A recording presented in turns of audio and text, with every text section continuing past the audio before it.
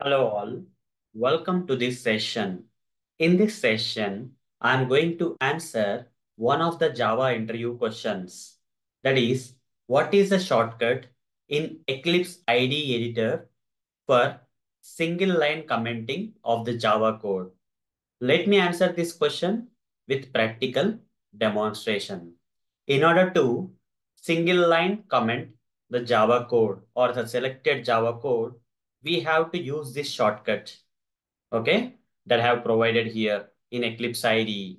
That is, first in Eclipse IDE, you have to select the code, the first step. After selecting the code that need to be single line commented, then after we have to press Control and forward slash together.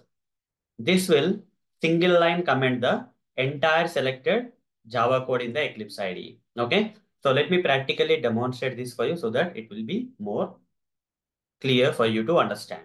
For that, I'll switch to this Eclipse IDE where we have some sample file having some code written. Out of all these things, let's say I would like to comment from here to here. Let's say this area I would like to comment, that to single line comment I want.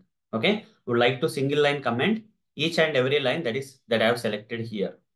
So select the code first and then have to press control key and forward slash key together. Control forward slash. That's it. You see, you can see this particular, okay, statements or lines of Java code which I have selected and before control forward slash has been pressed have been single line commented. You see every line has been single line commented, single line comment and so on. Okay. So that's the answer for this question, guys. So what is the shortcut in Eclipse IDE editor for single line commenting the selected Java code? First, we have to select the Java code that you want to single line comment, and then you have to press Control key and forward slash key together. Then the selected code will get single line commented. So hope guys you got the answer for this question. So that's all for this session. Thank you. Bye bye.